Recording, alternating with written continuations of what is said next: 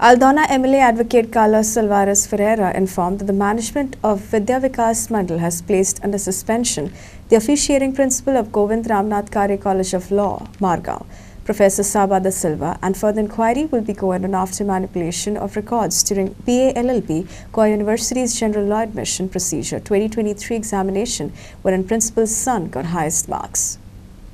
To be verified, but the practice was 50-50. The second part, which is very curious, is his own son was also one of the students there for the test who got the highest marks.